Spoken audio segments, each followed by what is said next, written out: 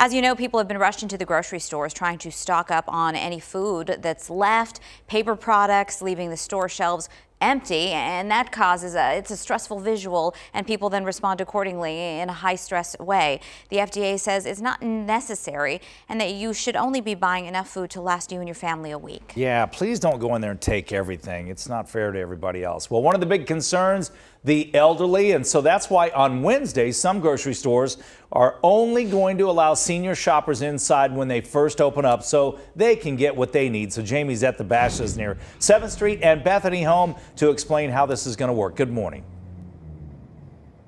Good morning. What a difference 1 hour makes. That's the 1 hour that the seniors have to shop ahead of everyone else. This parking lot was packed. You just kind of feel the calm after the storm here now as actually the rain starts to pick up. But every Wednesday, Bashas', Food City, and AJ's stores will be open from 5 to 6 a.m. for those 65 and up. Valid ID is required. One caretaker is welcome, and purchase limitations are in effect.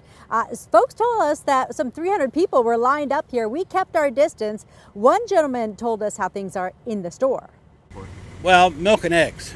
Okay. There wasn't any toilet paper or hand sanitizer or any of the shortage items. So the paper shelves were already cleared off, yeah. Meanwhile, farmers markets are trying to stay open to provide Arizonans with locally grown food. We have learned the popular Uptown Farmers Market will be closed today. It takes place Wednesdays and Saturdays in the parking lot of the North Phoenix Baptist Church. But the church closed its campus, and the owner of Uptown Farmers Market says access to local food is important.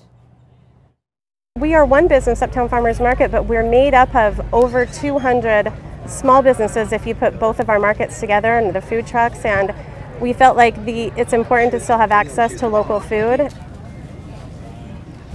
Uptown Farmers Market is now trying to find another location to set up shop for now. Some of its vendors like Los Muertos Salsa are providing delivery service. And again, this is the first day of senior hours here at Basha's. This is going to be happening from 5 to 6 a.m. at every Basha's, AJ's, and Food City. Target is following suit on Wednesdays. The first hour of business is designated for our seniors. And then it's Dollar General who kind of started this trend here, announcing early in the week, asking all of its franchises to designate the first hour of business to seniors every day. Back to you.